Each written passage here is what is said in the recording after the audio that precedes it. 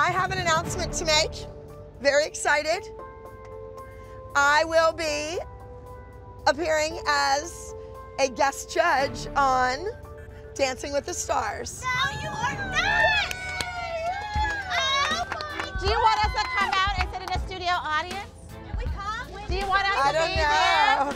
We can be there.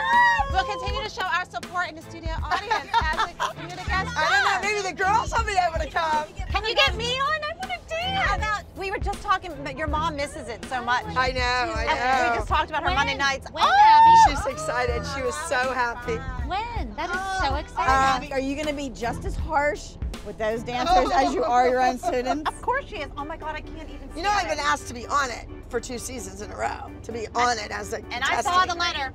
I'm calling them. I want to get on. I can bop my, well, anyway. Don't even say the word mom.